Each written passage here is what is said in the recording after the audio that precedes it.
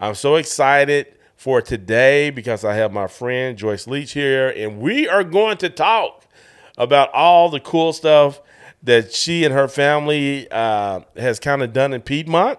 And just talk about the things that I've admired from watching from Get Through America, and then also have had the opportunity to be a part of Junklahoma, which we will talk about. And so down the Go In workshop in the back of your store. Yes. Yes. So I'm excited to have you here, Joyce. How are you doing today? Thank you. I'm doing great. Thanks for having me. Yes. So now, are you an early morning riser? That's not on the thing, but I just was curious. Yes, I am. I always go to bed super early, probably like 9:30. Oh, do you really? Yes. And then 5 o'clock.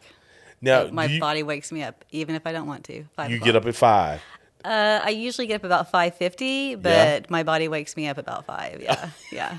50 minutes. We're on to a schedule. Yes, we're on a schedule. So now, do you have a morning routine, or like what do you normally get up? Do you drink coffee? Is there anything you do first thing in the morning? So probably pretty interesting to know. I've never had a glass or a cup of coffee ever. That's right. Ever. I have a theory about that. I had a grandpa that was a step grandpa, but always drank coffee, and his breath, probably. I don't know. I never wanted to drink coffee, ever. Just because the smell of his breath. Yes. Is that wrong? I think that is so funny because I think I'm the same way. I drink coffee now.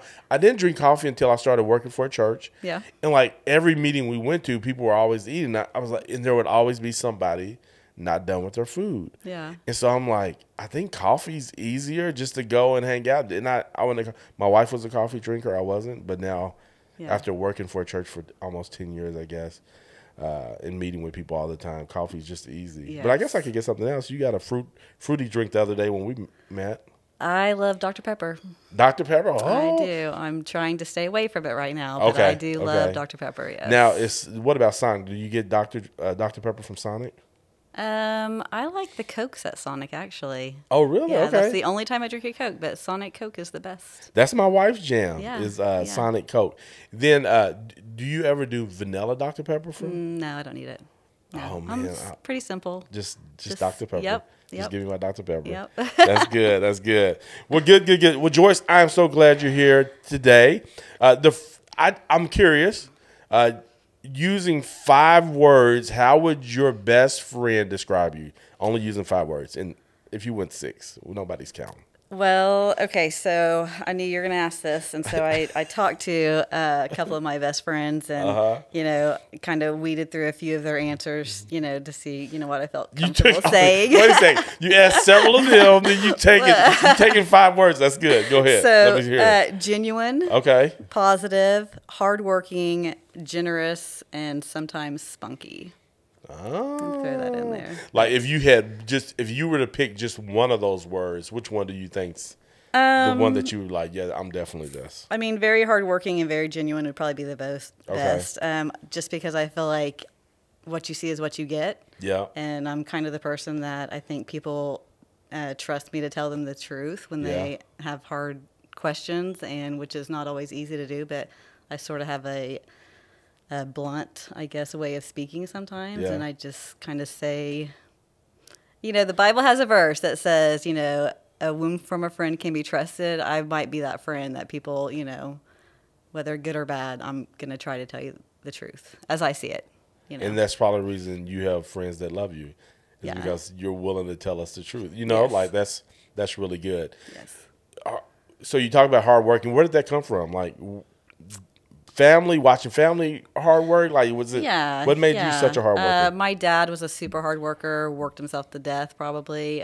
He just really instilled that, and watching him, and just watching. We'll get into that more when we get into, the business part of it. But he was a very hard worker, and so I think I just got that trait from him. Gotcha. Yeah. We know that you're an entrepreneur. You're a business owner. Yes. Is there a business owner an entrepreneur that you admire? There is, and I really took some time thinking about this because I really don't have like a pie in the sky person that's way up here. I mean, I really just kind of put it on a personal level.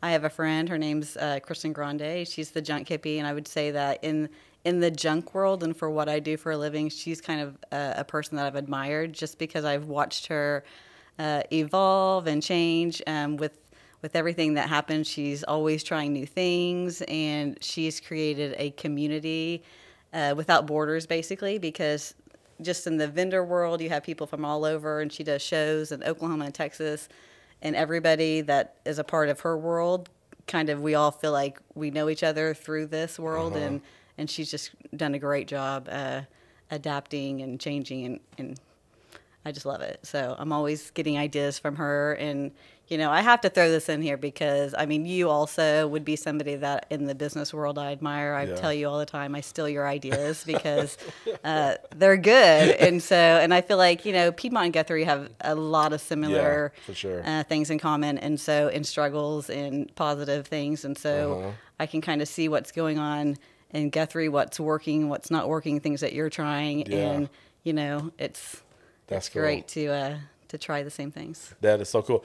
My wife and I almost moved to Piedmont before we moved to Guthrie. So, everybody wants to live in Piedmont. Yeah, it was one of the places that we looked at, and then I don't know why we didn't, but we ended up, because we're both from Guthrie. Yeah. And we just ended up coming back home, which, I mean, it's been great for us, and I'm glad we did. So that's cool. And so Junk Hippie, how can people follow her on Instagram? Oh, yeah. She's got like 100,000 followers on Facebook. She's been doing shows since 2012. Okay. And so I feel like she's kind of a pioneer in the world, in Oklahoma, setting up these big shows and bringing people together and really setting a high standard for them.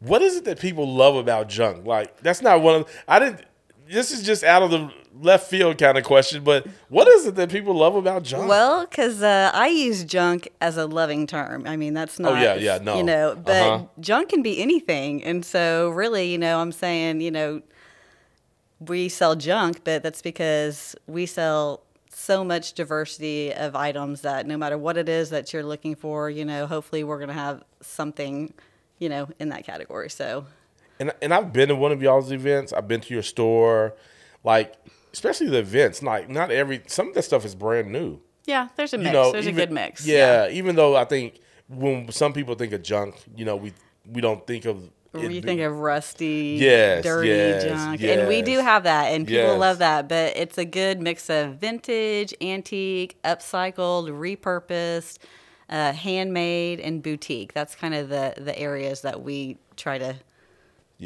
specialize in. Now, what is the key? Again, I'm coming in with some left because I'm thinking about these things now. I love reselling. I don't do a whole bunch of it, but I love like getting something, putting it on Facebook Market, and reselling it. I've always thought about like, what if I just had a booth of just things? But there's a skill set to knowing what to buy in order to resell and get the most, and to determine the best value. Like, what are some tips to that? So the addiction is the hunt. So going out, finding the items and finding something at a great price. Of course, that's always, you have to find the great price, and then you're able to. And when you sell it and you make a little bit of money, it's pretty exciting. And it is. I mean, I'll say my husband last week went to an estate sale, and from all the research we've done, we feel like it's a genuine 1626 map of Germany. So, you do research on that. You pay $5 for it and look it up on eBay, and it's ranging from $1,000 to $3,000. We'll see what we get. You never know. I mean, just because it says that doesn't mean that's what you're going to get. And we're pretty much, if we get a good deal, whoever buys it from us is going to get a good deal. We pass that on. So for sure. But it is exciting because there's so much random things out there, and just where to find it at. Yeah. Now, was your husband into the reselling junk world before you all got together? No. Okay, so now has he kind of gotten into it? Yeah. He's found some really good finds, and I think every time that you find something that's a good find or a good sell, it encourages you to go do more. So So what the auctions are? Is that the best place to go? That's the first thing we started doing back in my junking partner and best friend, Amy Balsiger. We have been doing this since 2000, and the very first thing that we started doing was auctions. And then it kind of evolved to estate sales and garage sales, and then, you have the occasional online sale. But, I mean, wherever. Garage sales are mainly, where we do our best. that the But my jam? husband, he loves estate sales, so he kind of likes to spend a little more for a little higher quality. And Okay. for us, we want to get a whole bunch and Uh-huh. flip it. And Yes. so just depending on what your style is and what you're looking for, some of our vendors are specific to mid-century or purely antique or purely yard art, and so it just depends on what you're looking for, where you go. Okay, I may come back to some more of these questions. I'm liking this vibe of getting tips and ideas on how I can get some stuff. Oh, yeah. And start reselling it. Tell me about your parents, because I know the history of your store, and I know what they mean to you, and kind of how you got into what you're doing. Can you tell me a little bit about who they are and how you got to this place? Our parents, Dennis and Janice Mills, have really laid the foundation for everything that we're doing. They basically did all the hard work. We wouldn't be anywhere where we're at right now if it wasn't for them. They opened their first garage in 1981, so over 40 years ago. We've been, working in Piedmont for 40 years with family business, but started with a little a garage that was in a building outside of our home, and kind of gradually ended up moving around 7 different locations just right there in Piedmont until they finally. Now, when you say garage, A mechanic garage. He fixed working on cars. Yes, Okay. yeah. Okay. When my parents first got married, he was an airplane mechanic out at Aero Commander in Bethany, and just, my grandpa had worked on airplanes, my uncle did, and he was a motorcycle muscle car guy and had always just done that, and so he wanted to have his own business, and having 3 daughters and a wife, he needed to make that money, and so that was basically a single income. My mom kind of had a couple jobs here and there, but mainly she worked with him, running parts, doing the office work. But they struggled. They struggled big time. They, had failures, restarted over several times, just in the different locations. They actually had one bankruptcy that, they had to completely start over. They started as Mills Garage and ended up as Dennis Automotive because of that. But in 1999, when they finally were able to buy the building that we're in now, which is the first building that they actually owned for themselves without having to rent. They were really blessed by the Wiedemann family, who had owned that the 50 years previous. This building means so much to the town. It was the first general store brick building, first building that had electricity, its own water system. Oh, wow. So the history is there, but in the 70s, they had closed the store, moved it a block up to be on the main road, and it sat as storage for 20 years. And so whenever we were able to get in there, we were able to, through the years, revitalize the downtown. Now it's kind of got a reputation of being the heartbeat of the town because there's so much nostalgia in that building.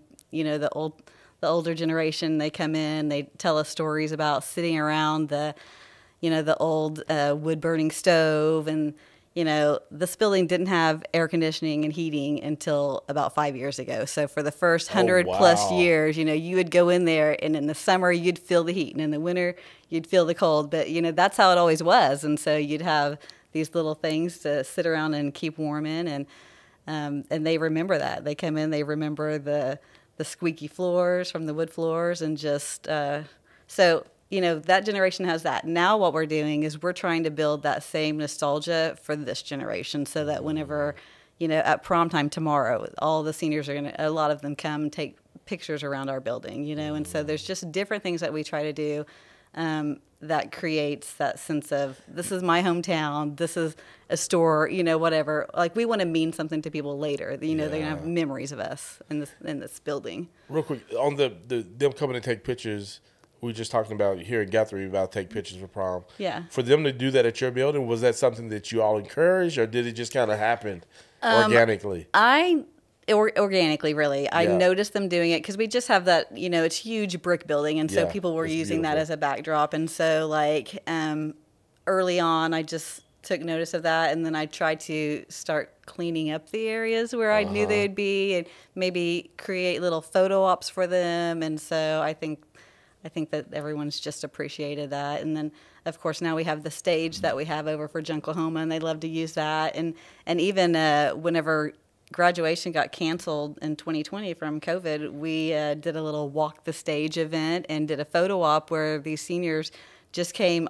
We'd set it up for a full day, and they'd come and walk across the stage in their gown, take a picture. We had a little balloons and stuff set up, and just gave them something to, that's a thing. You walk the stage. Well, if you don't have graduation, you don't get to do that. So we tried to, in our own way, provide little, see a need, fill a need. That's kind of, do you remember that old Robots movie? Yeah. That resonated with me. Yeah. And so whenever years ago, I've just, that's what I go by. If I see something that we can do, I try to do it. That is so cool. Now, when you do things like because one of the things I admire about you is how involved you're in the community, and it's those little things like that. Yeah. Hey, they're coming to take pictures for prom in front of our building. What can we do to make that better for them? Or, hey, let's use our stage for so the students can walk across. Like, you do those kind of things. Like, where does that come from? Like, did your parents kind of instill those kind of things, or what does that come from for you? Because yes, you can benefit from it as a business, right? Because it gives you exposure, especially when they take pictures. The building is in the. But I think it's more than that for you. What is that? What draws you to do those kind of things? There's nobody that's just telling you as a business person, hey, this is what you need to do. This is what's supposed to do. And so I really have just tried to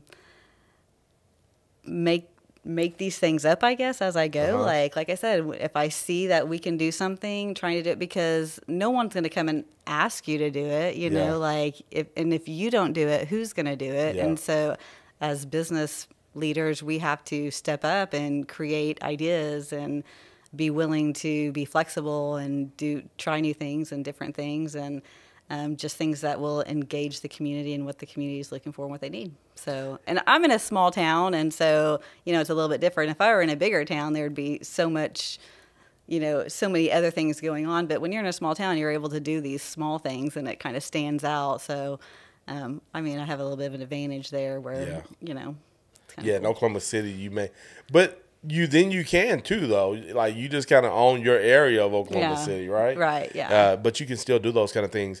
And in that, I don't want to get too far off your parents. There was more to kind of them coming along, because I was thinking about them doing the bankruptcy, right? Yes. Like, at that moment, most people would just give up. And really, they had every reason to.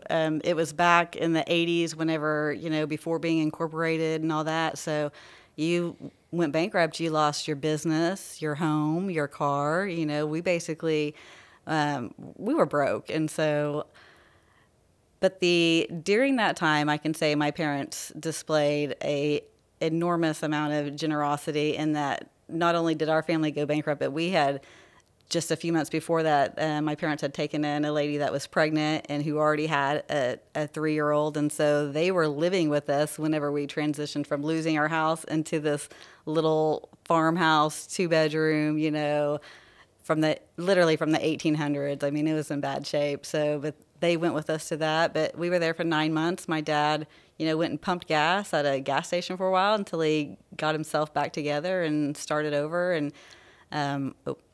got a different house, a nicer house, and we just started over, and they worked away. And, the amazing thing about my parents was, they didn't have anybody, like, if they were going to be closed, there was nobody there to run the shop for them. Mm-hmm. But my parents were very good about putting family first and displaying that. And so, like, I was a softball player, and I played all through college too, and my dad would close the shop every time. He made it to 95% of my games, no matter where they were. And so, like, and he knew about being broke too. So, like, you either work and make money, or sometimes it's a choice. What are you going to do? Are you going to go to your kid's game, or are you going to, make sure your kid can afford to go to that game? Yeah. And so my dad figured out a way to do both, and, just so that he put me first a lot. And so, like, that was both of them, not just him, but, it's just. That's really cool. I love that. So I love that you said they knew what it felt like to be broke, because they had lost everything. Yes. But even though they know that feeling, they still were willing to say, we're going to go and support family and be there, because that meant that much to them. Yeah. And looking back, I didn't deserve that. Honestly. Like, what do you mean you didn't deserve it? I was a tough teenager. And so, like, they showed unconditional love. They truly did, because lots of days I didn't deserve that type of support. But they loved me through it. And believed in me. I always knew I was going to be a business person. I didn't know what I was going to be doing, but I knew, if we were going to play Monopoly, I was going to be the banker. If we were going to play store, I was going to be the manager. Like that was just my personality. I have a natural knack to delegate. Yeah. Like some people call it bossiness. I call it leadership. Take me as I am. Yes, I'm great at delegating, so. That is a skill that is definitely needed when you're talking about running a business or leading a team. Yeah. So to be the ability as long to as, delegate. as long as you do it with that you're a hard worker, I think that people, receive it. If I were lazy and just bossing people around, then, obviously nobody's going to, respect me. But, I would never ask anybody to do anything I wouldn't do. Yeah. Except for clean the bathrooms. Heather gets to clean the bathrooms. Heather. Who is Heather? Heather's my sister, and we are also co-owners of the old store. The joke is that we live the same life. We often show up wearing the same outfit to work because we're linked. But we have another sister, Angie. She's not in the family business, but we love her. But Heather and I, we're the two younger. I'm the youngest, and so we've always been close. And our personalities are sort of opposite, and so they work very well together. Well, what's the age difference? You don't mind me asking? 2 years. 2 years. Okay. Yeah. That's really cool. What is that question on here? I don't know if I have that question on here. What is it? What are some tips on working with family? Like you worked because your mom at one point was still working there, right? Yes. My mom and I worked together for the first 8 years. Yeah. It was just her and I. And my sister joined the team about 6 or 7 years into the business, and so honestly, controlling your emotions is a key, and then also forgiveness. So when you're working with your family, they know you the best. They know your buttons the best. You can be yourself. And so it's real easy in frustration or hard days to kind of to let that out on each other. And so you just have to be really good at understanding where each other's at and kind of letting things slide off. Yeah. Yeah. Yeah, that's good. My father and stepmom have a business, and my brother works for them. Mm-hmm. And I always thought that I would probably end up working with my dad or whatever. But, I guess in church ministry, I've always worked with family as well. And so it's not always the easiest thing to navigate. And so I think, but to me, it's also one of the joys of life to be able to work with your family and and go home at the end of a hard day's work knowing that you did it with your family. There's something special about that. The first 10 years I worked there, my dad passed away in 2011, and so getting to work with him those last 11 years of his life, I mean, I wouldn't trade that for anything. Mm-hmm. And so, and then also being able to, I started working with, I know this is one of your questions, but I started working with my family basically kind of out of convenience. Uh-huh. I had just finished college a year before and really wasn't, I had done an internship for a company out at JCPenney's, and they had offered me to go into their management program, but I got pregnant, and so I thought, well, I'm just going to raise this kid, and I'll work with my mom. I'll drive down to Piedmont a couple days a week. It'll be easy. I'll have some money and be able to keep him as well.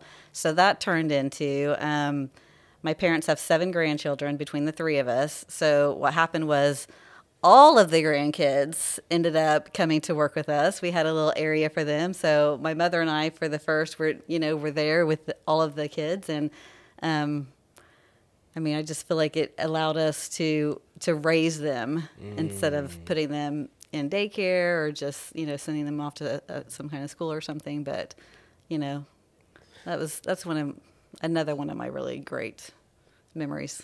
But that's one of the joys too. Again, going back to a family business, to be able to do those kind of things. Yeah. And I love that I think people appreciate shopping at places like that too. Yes. Like there's something about going to a family business, and I see kids running around that I know belong to the store owners or their families. Yes. To me, that makes me smile and happy. I just enjoy that. Yeah, and then even seeing them now, my daughter's getting ready to graduate, and but people that have been at the store and customers for the past 20 years, you know, that's what they saw. They saw her as a child, and now they're able to look at her and, you know, see that she's graduating, and just like you can see the whole transition of and stages of our life. You guys are growing up with us. So you kind of like, when you see them now, you're like, I remember when you were, you know, like in diapers or whatever it may be, ripping through the store and just or screaming in the back room, crying or fighting with each other, or my dad yelling at them to stay out of the street. But yeah, they definitely, that was their home, and they made it their home and let everybody know that they run the show.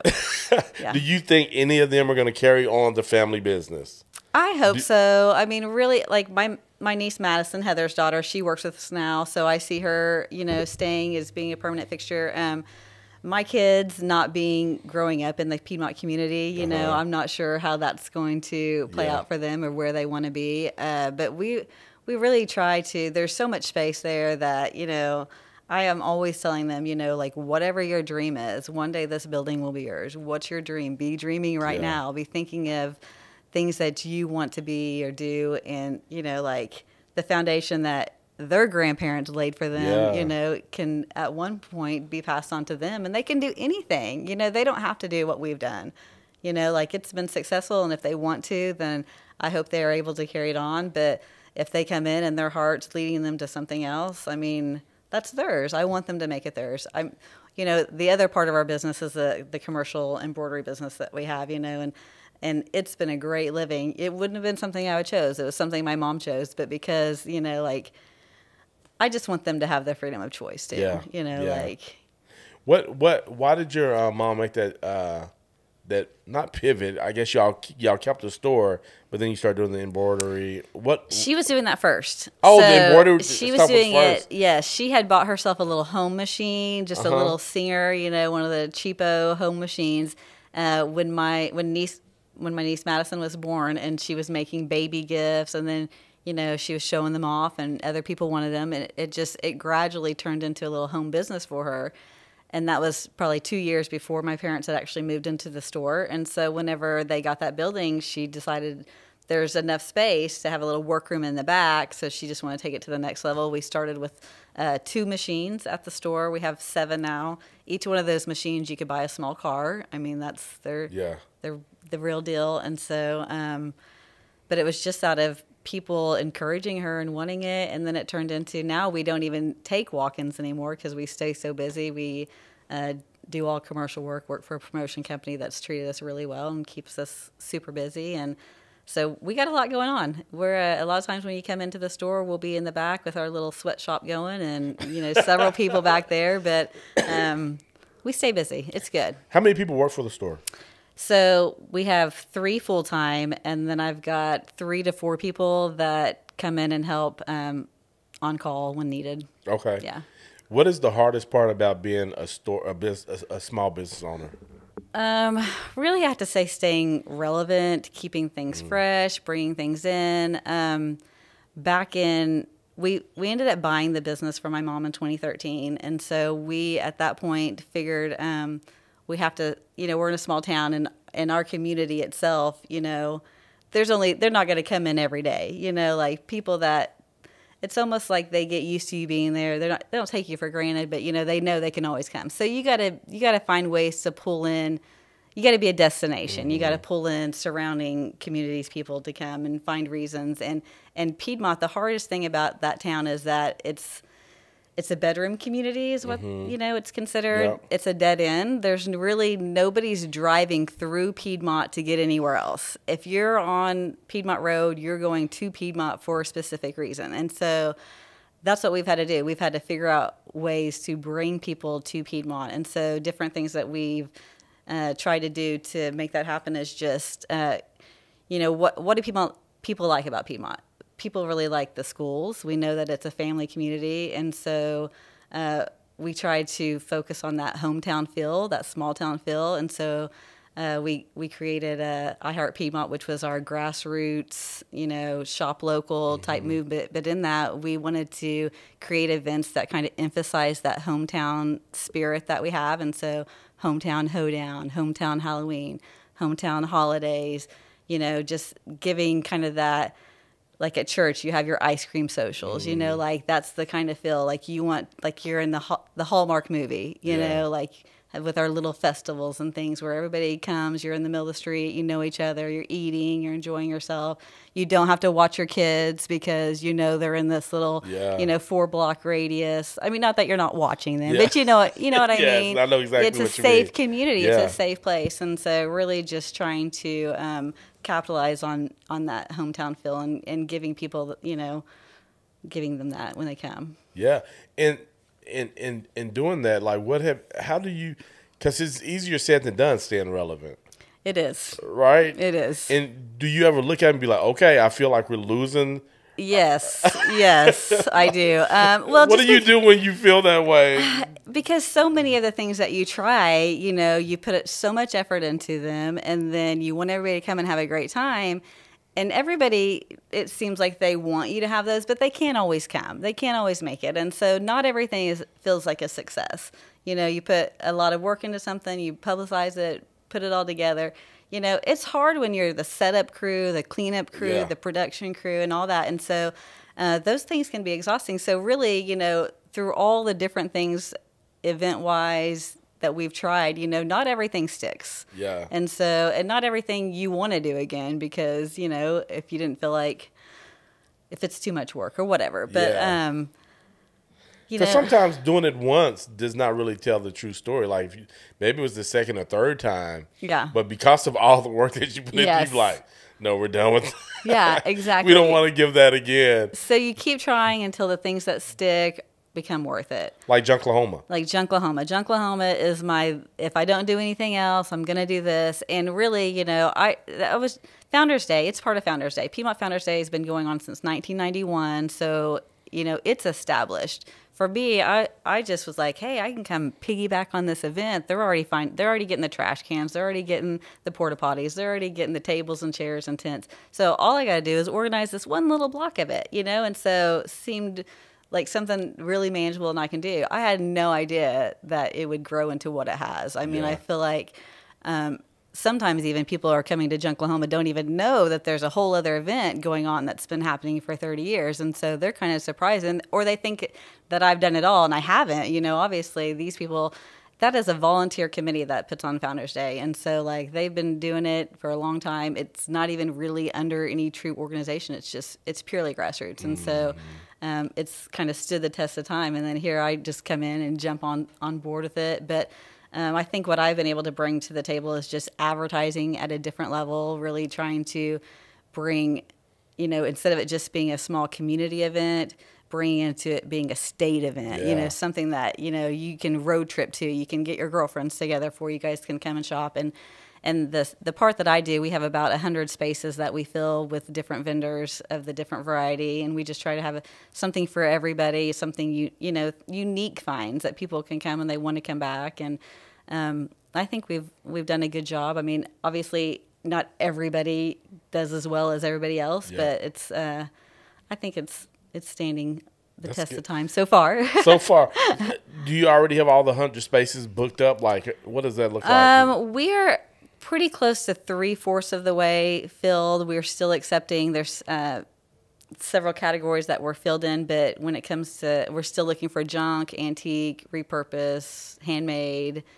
We don't do direct market type vendors. Those are all of that type of vendors and food vendors are done through Founders Day, and so I'm able to just focus on the really junk stuff. I say junk, but you know what I mean. Yeah. The everything type vendors. Not really junk, but you know what I'm saying. Yes. Yeah, that's good. When did you start seeing the importance, and you kind of already touched on this, but being active in the community, like, was there a certain thing that triggered for you? What was it? And are you just intentional about how do you support other things? Like, I know you do Junklahoma, or the kids are coming to take prom pictures. You did the graduation, but is there anything that you like intentional? I know that you were super involved in the chamber. So the I Heart Piedmont is kind of my way of like supporting the community.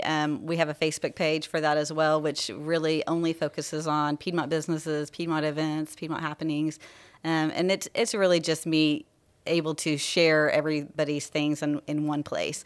So I think that there were a lot of businesses that were seeing what we were doing and just wanted to jump on board, piggyback, kind of like what I did on Founders Day, and wanted to get included. And so what started happening was our little quiet street started getting more businesses. And so, we've got 3 different boutiques now and a couple offices and a workout place and, a nutrition place. And so it's just kind of hair salon. It's getting built up. And we have a lot of women business owners, which is really kind of cool. So we can kind of team up together. But in the last 2 to 3 years, a lot of the things that I was doing in my early years, now they're starting to do and grab a hold of and keep those little events going. And so it's more of a team effort than just me trying to, do everything, which not that I ever was, but, I was trying to do a bunch. Yeah. And so now I feel like I don't have to do all that, but I can kind of sit back and kind of reap a little bit, I guess. We sowed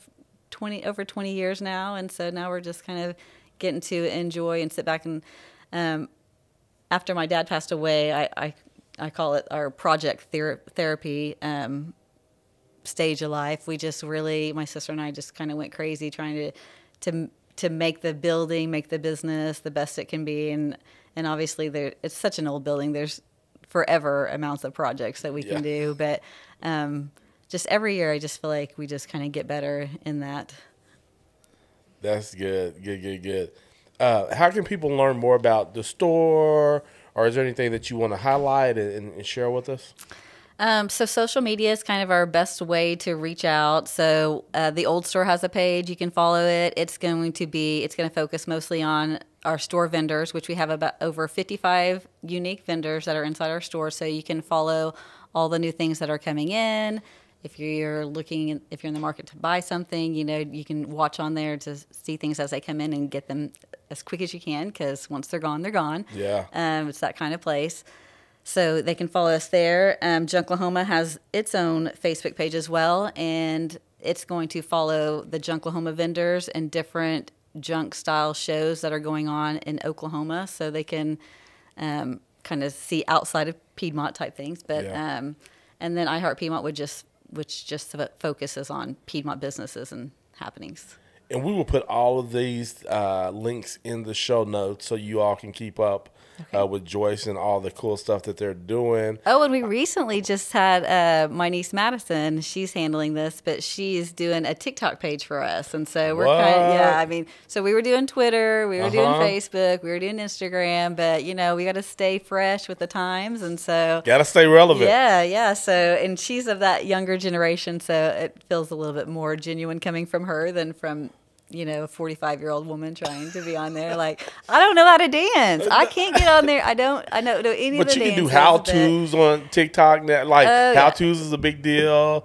And, that's cool. So, TikTok, what is it?